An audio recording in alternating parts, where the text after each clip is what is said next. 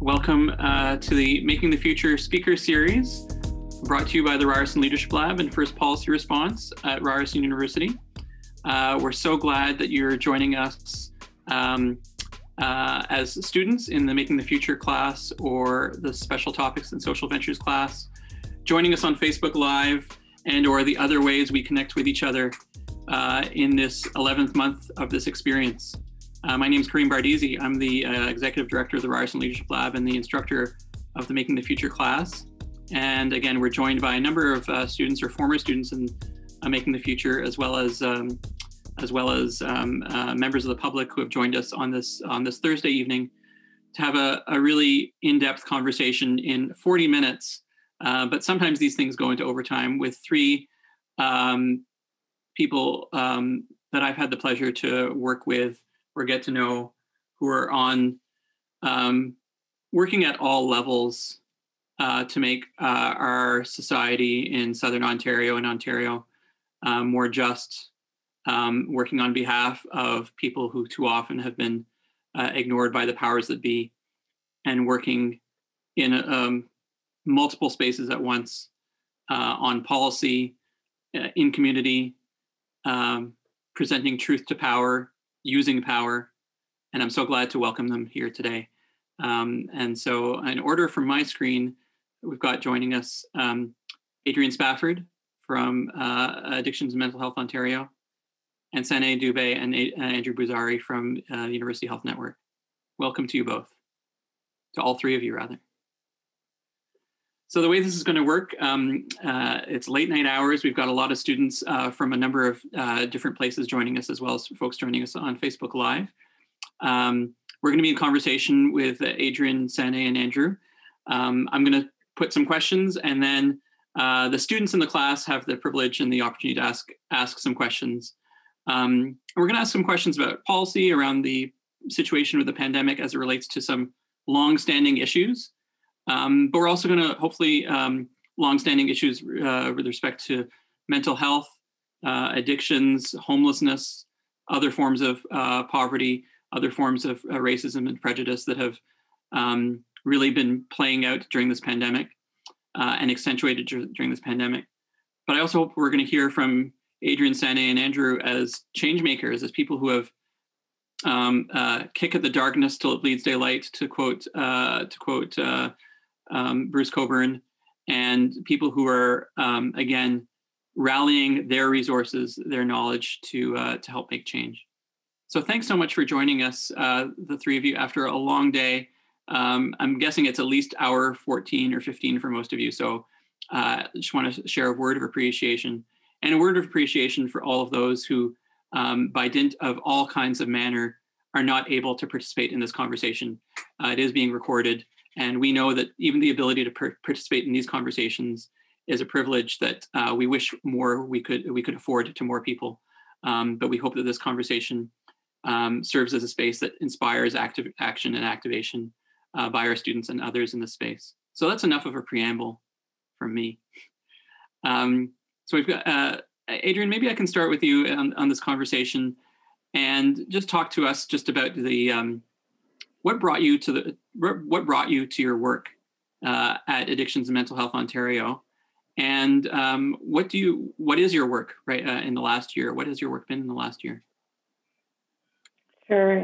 Thanks so much for having me, Kareem, and class, and everyone at the lab. And I'm really pleased to be on the panel with Andrew and Sene. What brought me to my role at AMHO? The most honest answer to that is that I was working for a government that lost an election, and I was looking for new work. and I had previously been in different healthcare foundations and associations, and both in my life as well as over my time in my last role in government, which was as Premier Kathleen Wynne's health policy advisor, there was a file that was no more important to me than addiction and mental health and people who use drugs, and really needing to completely overhaul the services, the accessibility of services for people. And I've always been drawn to work that I am passionate about, where there feels like there's intangible, I don't know if that's even a word, problems that really need to be solved and are really, really hard to solve.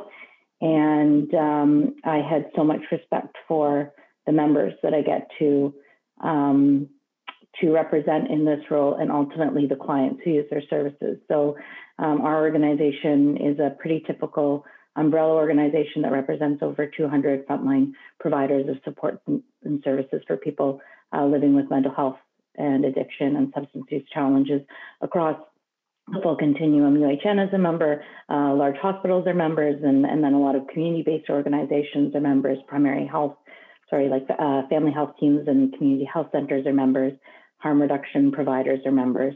And so it's across the full continuum. In the last year, it's been, for the rest of us, COVID.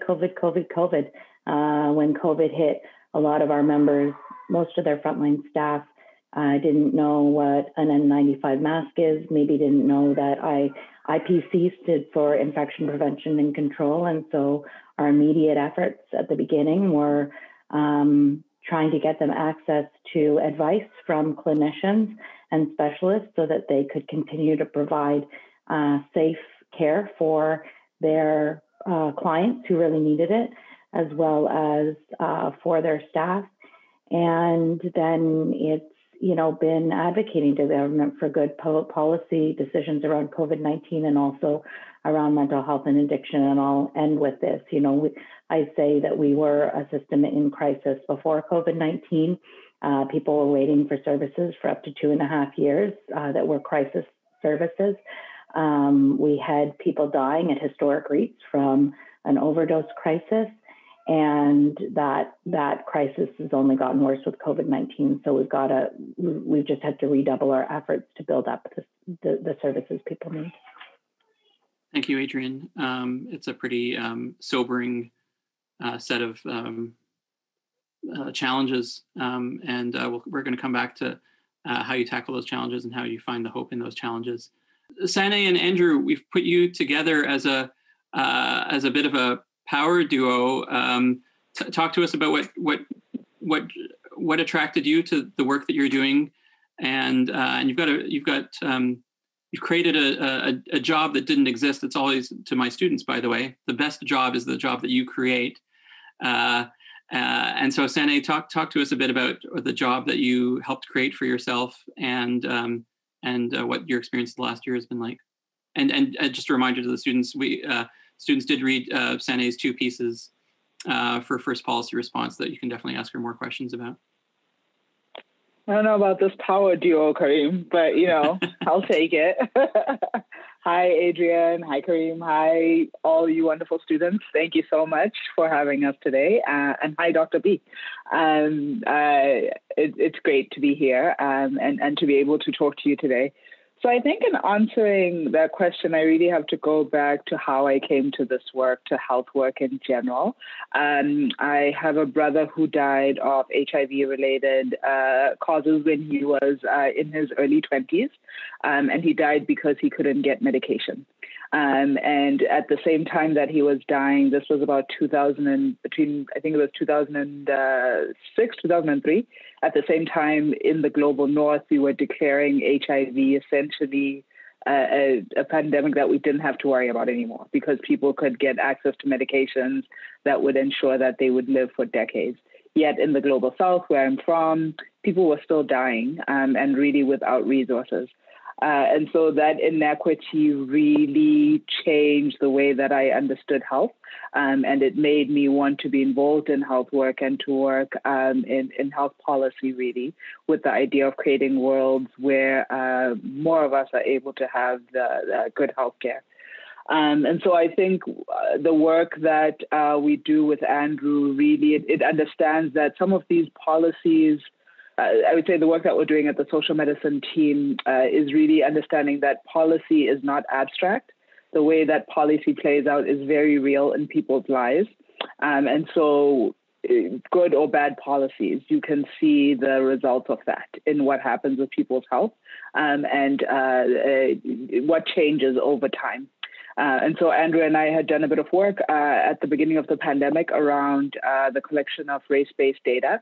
And fortunately, then we were able to really work on creating this role, which was really great. A lot of my work focuses on community and policy work.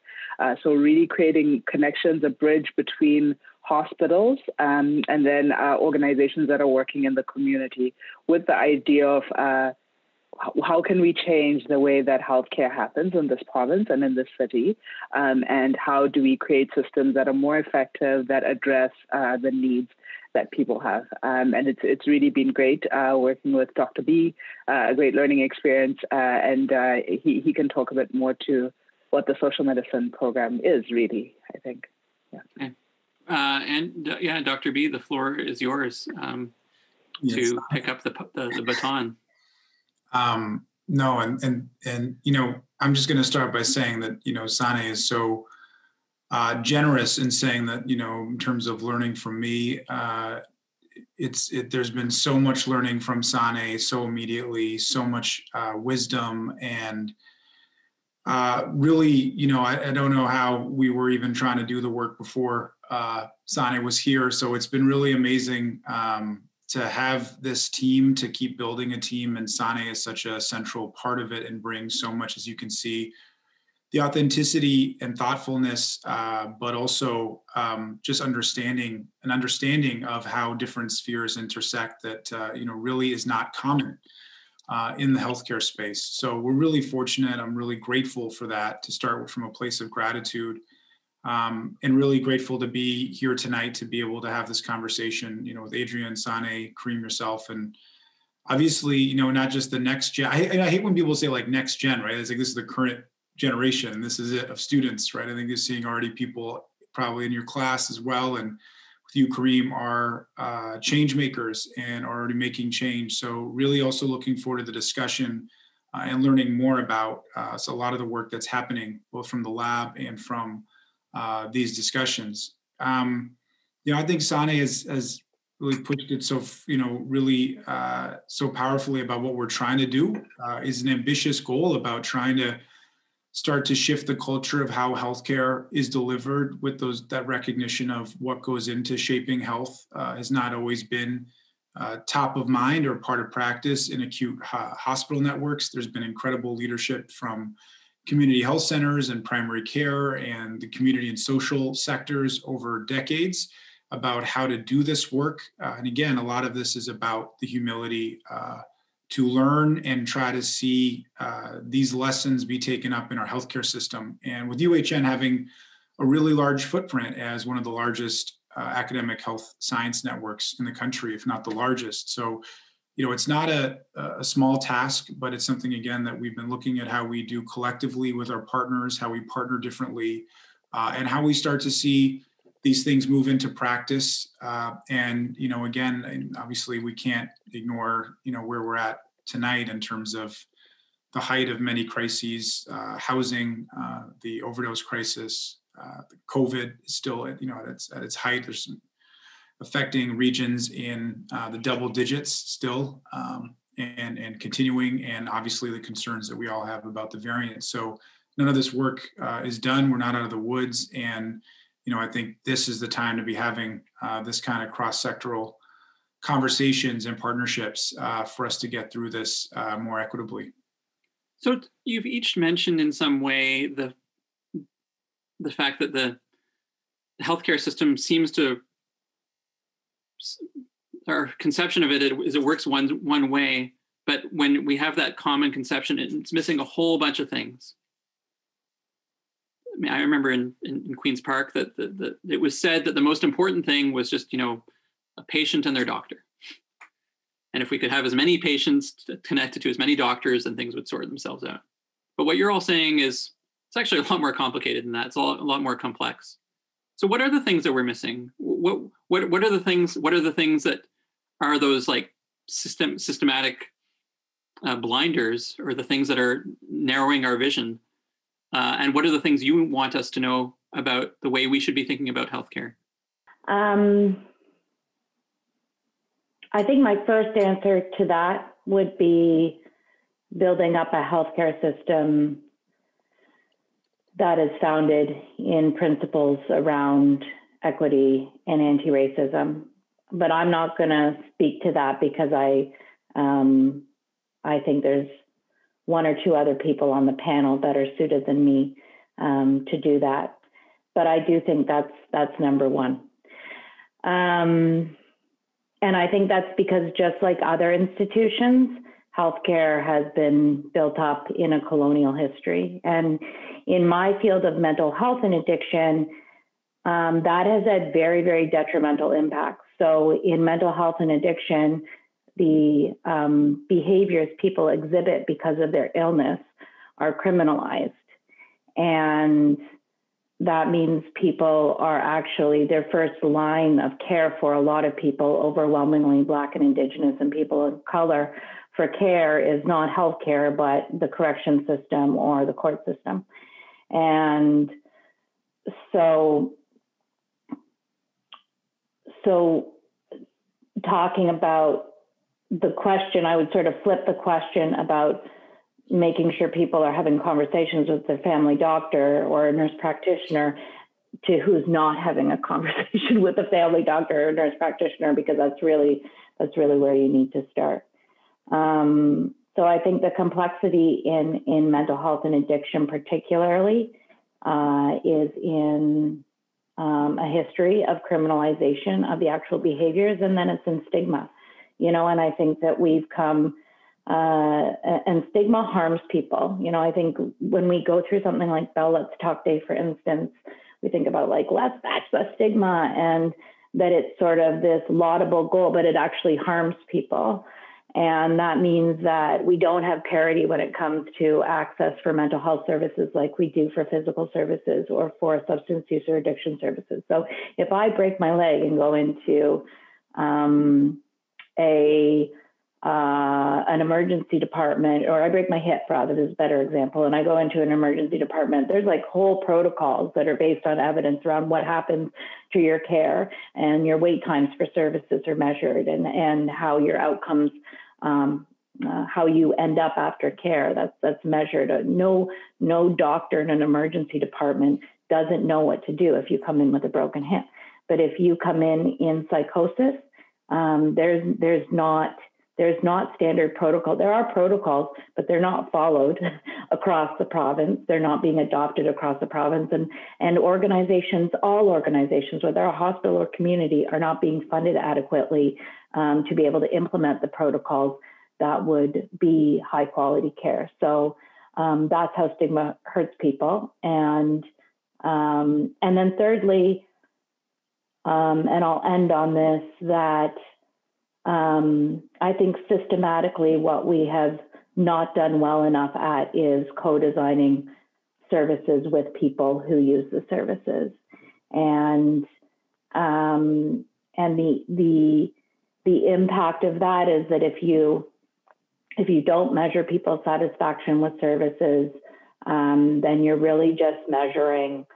A lot of times you're just, again, measuring medical care, and you miss the whole social dynamic of how people are interacting with their healthcare, which is so much more beyond the traditional medical system.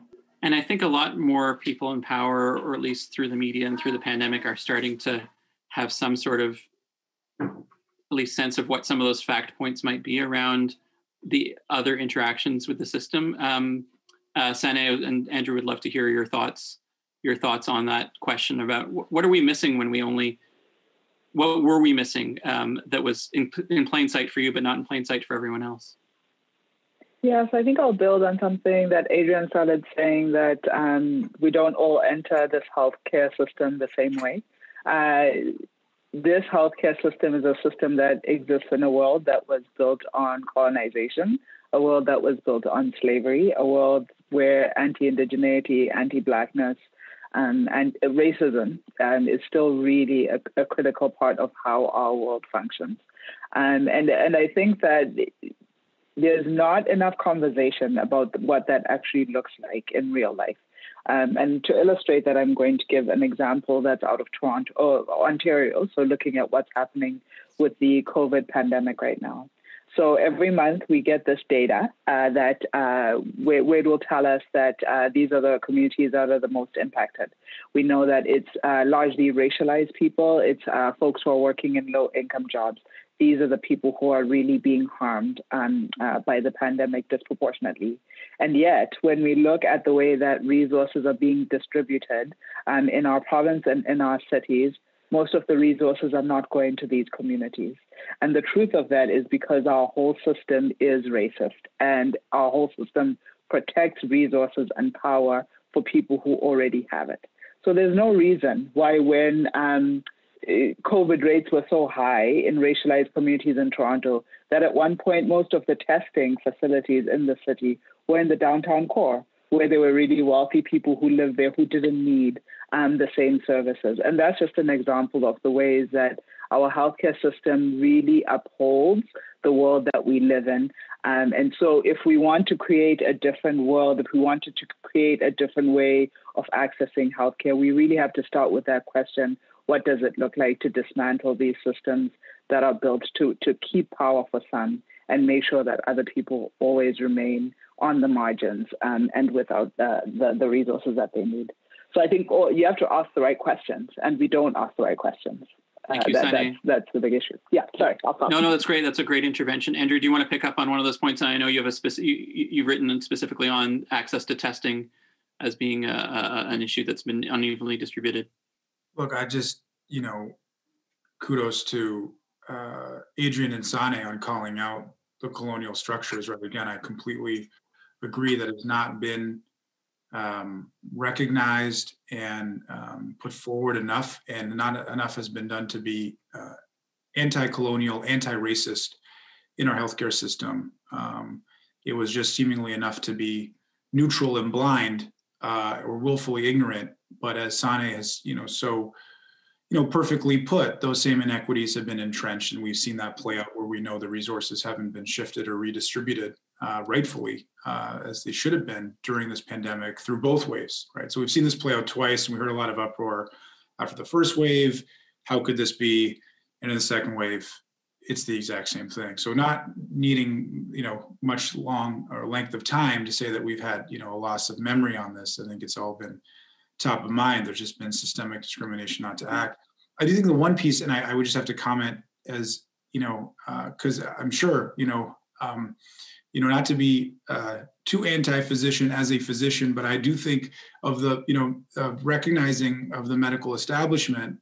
I think some of these aspects from even the colonial structures and authors of and designers of our system did recognize and did call out that a Medicare system or a hospital-based system alone was not going to be sufficient to improve health outcomes more generally. And if you go back into history and go through the reports, I mean, you start at 1974 with this, Senator, with the Minister Lalonde report. At the time was Minister of Health and Social Welfare. So even in the 70s, we had a better appreciation that health and social care had more of a connection, where we don't see that now in 2021.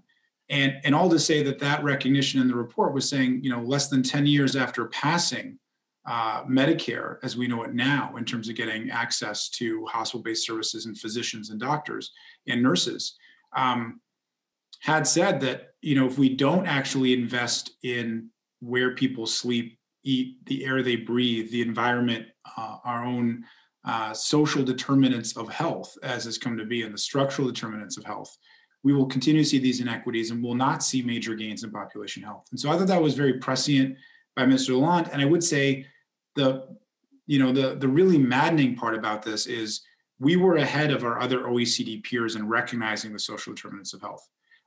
The Black Report came out in 1980 in the UK. Lalonde was in 74. The US is still reckoning with the social determinants, and obviously seeing some other European countries, they've moved ahead of us on acting on it. And I think that's been the part that's really tough in Canada. I think we've had complacency in saying we have a universal healthcare system. Look how terrible it is in the US. And let's continue to be willfully ignorant about the inequities that Sane and Adrian have laid out. Thank you, Andrew. I'm just going to pause to point out to the students a learning I'm getting from this conversation, which is the lens just listen to the lens, and that there's a fundamental analysis, and it's overlapping, it's shared in some cases, not entirely in other cases, that Adrian, Sane, and Andrew bring to this work. Adrian looking at the system as a whole and making this obvious, pointing out this obvious contradiction between one kind of care and another. Sane pointing out in a couple of different examples the biases, whether it's related to the tragic passing of her brother. I mean, let's just pause on, if you don't mind, like this conversation, these conversations that we have in this class, the conversation that you're talking about, and that the three of you witness every day, are life and death conversations. These are the most fundamental issues that we can touch on. And to have that knowledge that there are systematic things that are happening, that are being chosen or ignored, that are perpetuating that, is a really important analysis. And then to hear, and then Dr. Buzari's analysis that brings in all these other social policy issues, and just note how he spoke about these reports, and each of these leaders that we have in front of us today have this depth of knowledge from a time in the sector, a time that maps personal experience to system change. And I just want to make sure that you all are seeing that. Andrew, we assigned your Twitter feed to the students, so they heard you on paid sick days. They heard you on Sane. They heard you on the racism in the system. Adrian, they heard some of your sense of that, illustrating that contradiction. These are really important lenses and ways of doing this work, and it takes depth of knowledge and it takes depth of experience. And that you've each brought different kinds of experiences, different kinds. You're not just the practitioners, you're bringing different things to the table. And I think we really appreciate that. I have some student questions now, if you don't mind. Johanna asks, with the BIPOC, Black, Indigenous, person of color community being largely impacted by COVID-19, are Black, Indigenous people of color represented in the decision-making process to influence policies that will directly impact their communities? So this is now a very specific question about, are BIPOC people, and there are different ways people refer to these different overlapping communities, are they at the table? Are they having a voice? Are they having influence? And which tables? I feel I must start it.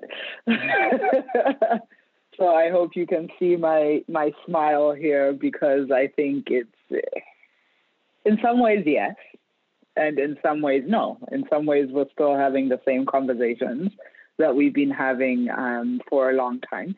So I think that a good thing that we've seen over the course of this year is COVID happening at the same time that we've had a real reckoning around racial injustice in this country, and really in this part of the world globally.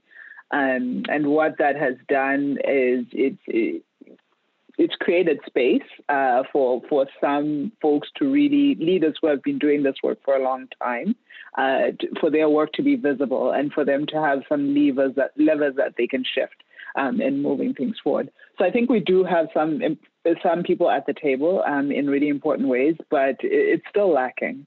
I think that even when you look at all of the tables we have in Ontario, from the COVID science tables to many of the ones that are working on data, I would argue that we don't have enough of those people sitting at those tables. Yeah, that's a quick answer. So yeah, and you both sit at these tables. All three of you sit at these tables. What kind of how? And you don't have to tell us exactly what they are, but take us on inside the room. What's it like to represent, but feel like, why am I the person representing this position? Do you have to sometimes make some deals to keep be a bit more quiet than you would prefer to otherwise, or do you feel you can be just as expressive as you would be in any situation and still get the results you need for the people that you're working on behalf of? Adrian represents an association. You must deal with this daily.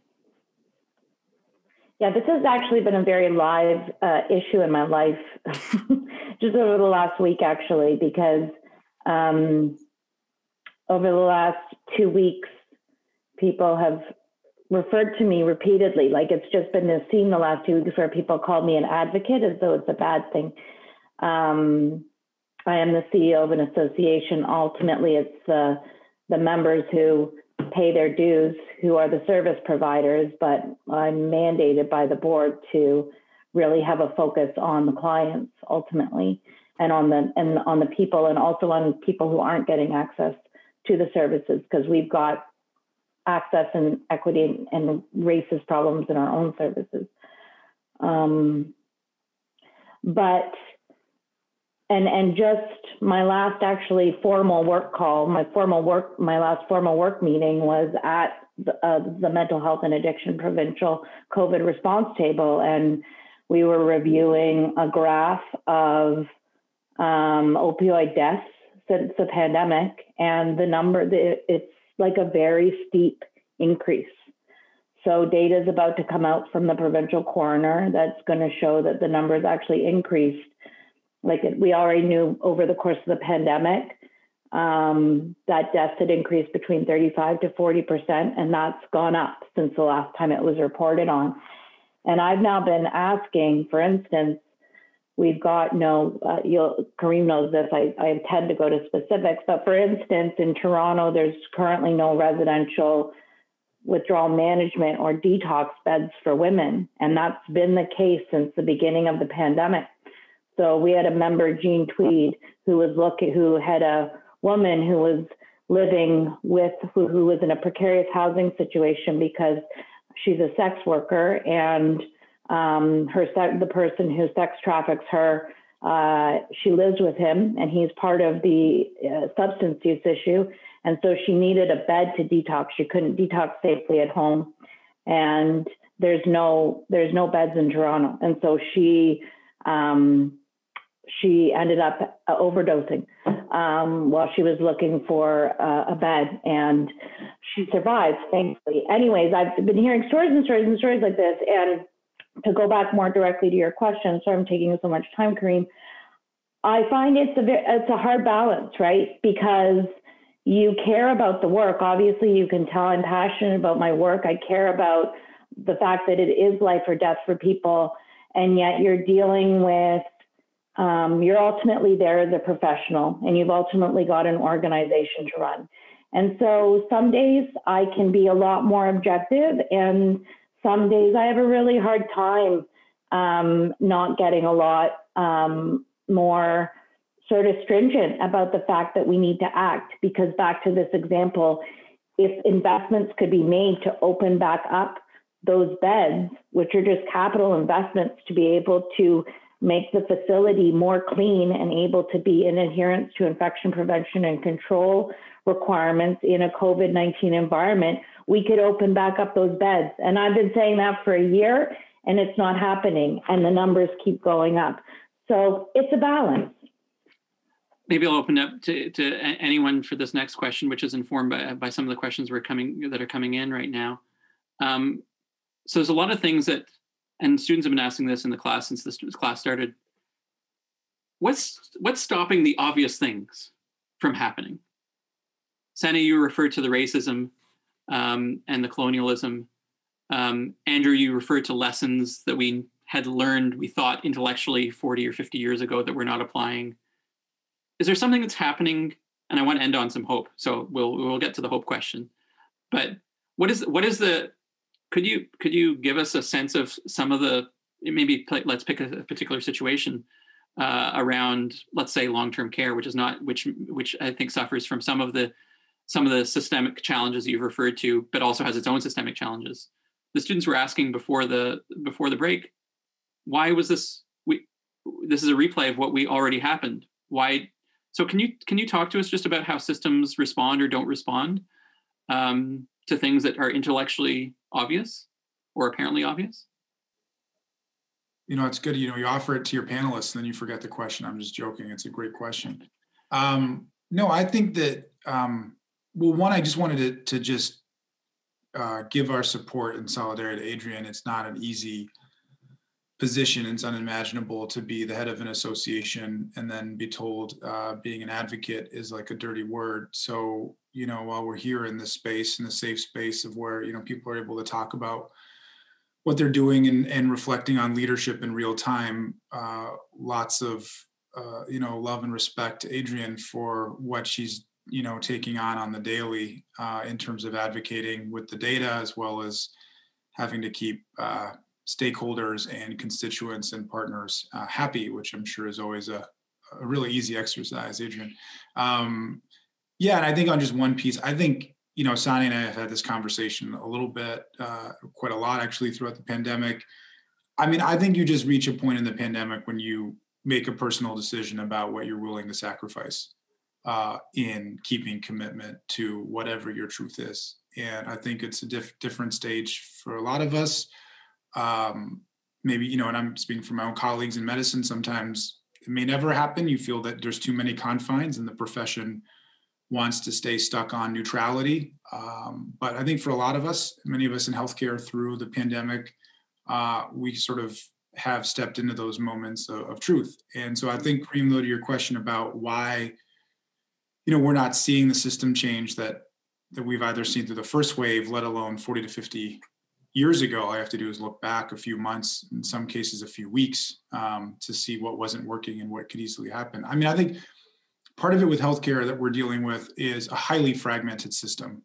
And now asking a system to respond, in an IMS emergency structure to things where it's been designed to essentially not speak to each other. Like, it still baffles me that we have, and Adrienne, you may disagree, but we've got a minister of mental health, a ministry of long-term care, and a ministry of health, and we're dealing with COVID, and I've seen it, everyone's seen it, of publicly, each ministry shirk a question about why isn't this happening in long-term care? Oh, it's a issue of health. I'm sure when Adrienne is advocating rightfully for change, they're saying it's a Ministry of Health issue versus a Ministry of Mental Health issue. And I can understand ostensibly why some of those decisions were made to give credence and focus to issues that were really deserving, like long-term care, like mental health. But it can sometimes have unintended effects in setting it back and seeing fragmentation and seeing it be sidelined. And I think, again, where there was maybe a hope to see these areas shored up, which were not chronically neglected in our system, especially mental health and addictions, the pandemic happened and has not allowed that kind of crosstalk to happen. I think there's a lot of vested interests and issues as well to try to be protectionist about your ministry, about your funding, about your responsibilities that are playing out in real time. And then, as Sani said, within the backdrop of systemic discrimination, is that you're also hearing more loudly from certain constituents and lobbies and groups than you are from others. And I think, again, it may also make people in my own profession uncomfortable. The OMA, the Ontario Medical Association, was the largest political campaign spender in the previous election. I mean, it spent every other association under the table, pound for pound. I mean, I think we all remember some of the ads about not being an advocate. And now all we're asking for the OMA, and the OMA had to be and has to be in a pandemic, is an advocate. And we're not seeing those same spends. It's 2021 and people are dying, whether it's the overdose crisis, whether it's the COVID. But because it's not 2022 and it's not an election year, we're not seeing millions of dollars go into advertising and things that we know have to be out there on vaccine hesitancy, on issues of system reform, of having to ensure that governments are being held accountable. So, I think those are my reflections on why we're not seeing the kind of response that we've seen before. And I hope we see those system changes, within the next stretch. Making the future students, and Dr. Bazari's just laid out the assignment 2 for you, the engage in authority. He's just told you an authority that was prominent a couple of years ago with its public messaging and has gone surprisingly silent, creating space, incidentally, for people like Dr. Bazari and other prominent physicians to gain a voice or to amplify their voices while the association's been a bit more silent. So that's a really important observation. And again, making the future students take that and run with it. I want to ask, and there's some questions, various kinds of questions from students around what can we do? What have you done? And so maybe just from your perspective, what's the most constructive thing that you've been able to push during the pandemic?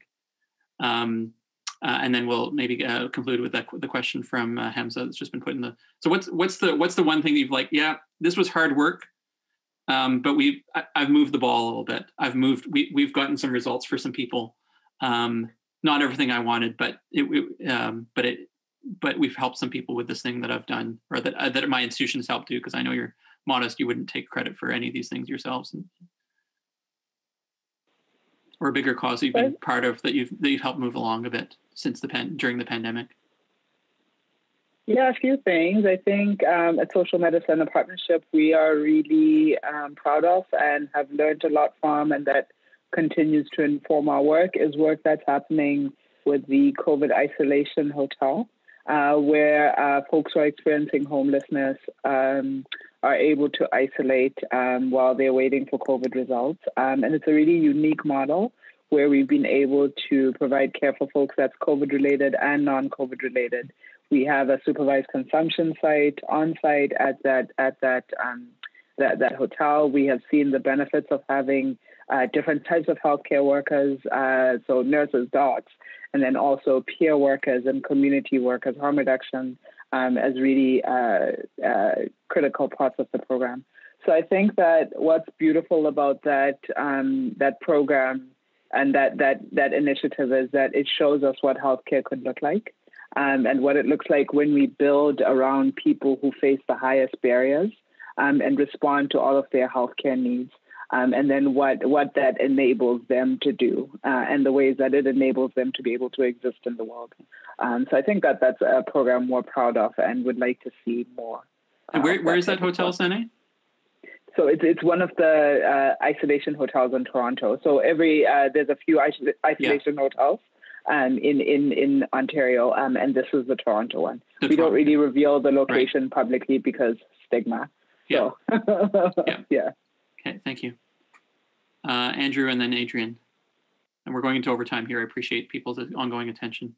Yeah, for the time, I would fully agree with Sane and let Adrian have a chance to talk about her organization. Okay. The thing that I'm proudest of for our organization over the course of the pandemic is actually related to focusing on equity, anti-racism, and inclusion. During the summer, many of us as leaders were called to make comments in support of Black Lives Matter and the Black Lives Matter movement. And in particular, in Toronto, there were a number of deaths that were connected between race and mental illness. And that started a whole much needed conversation about a crisis response to mental health. And we identified at our organization that I represent organizations that serve specific racialized communities, but I also represent mainstream mental health and addiction organizations.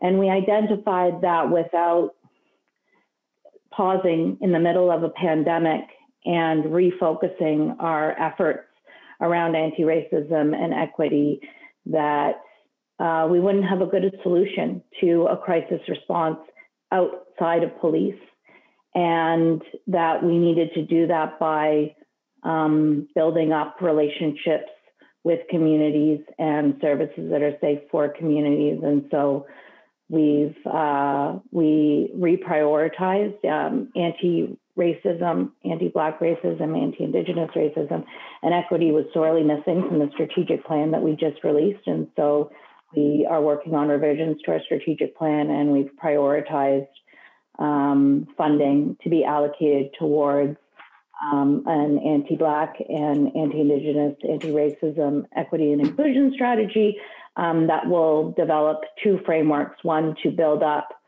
anti-racist organizations, so that's 200 members that will be committed to that, and then actually improve services for Black people, Indigenous people, and people of color. Thank you, Adrian. And I think all the three of you and your organizations have really been central to elevating these questions that were too often on the margins. They're not yet at the table all the time. They're not yet at the bedside. They're not yet being talked about in enough families, enough corridors of power. But I detect some progress, at least in the rhetoric. And then what are the actions that are supporting that rhetoric?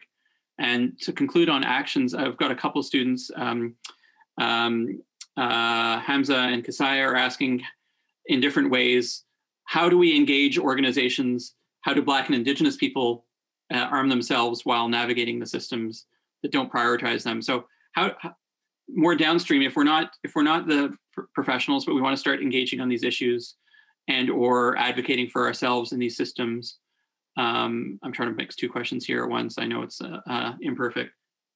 What do you say to us about building power either within the healthcare system as navigators, patients, or building power politically and policy-wise if we're not the experts? Yeah, questions like this do sometimes make me nervous because of the idea that just having Black folks in spaces or Indigenous folks in leadership will ultimately lead to changes that really can move things forward. So I think that we survive these institutions by doing the work that we need to do in them. And I think about someone like Toni Morrison, who had that quote that your job, once you are in these places, is to open the door and to bring other people with you. And I think that for Black folks, Indigenous folks, no matter where you, I don't want to be prescriptive, but just when you are in these places, really the role is to open up, do the work, and then open up spaces so that other people are coming behind you, and that the world you're creating is a better one after that. So I would say that as a Black woman who's working in these spaces, I don't believe just there's inherent power in me being a Black person in these spaces, because I could be a Black person who is trashed. But I think if you're doing the work, it's different. Thank you, Sane. I think that's a great place to leave. I really want to thank Sane, Adrian, and Andrew for sharing their scarce time to bring some learnings to us. You've read their bios, Making the Future Students and Other Students. You've read their Twitter feeds. You've read about them. And so you can only get a sense of the number of pressures and the sense of the fiber and sense of commitment it takes to do this work on an ongoing basis, and to lean into challenges and to lean into problems. So I really want to thank you and want to take the learnings that you're giving to us very seriously, and hoping that we can arm ourselves with those learnings in our work at the Ryerson Leadership Lab. Making the Future Students and other students who have joined us today are, as Andrew said, not the future change makers, they are the present change makers. And there are huge opportunities in this class and in the sprinkles of wisdom that you have left all over the place in this last 45 minutes for us to take up some of the issues and activate on them with knowledge and forbearance. So thanks to all of you.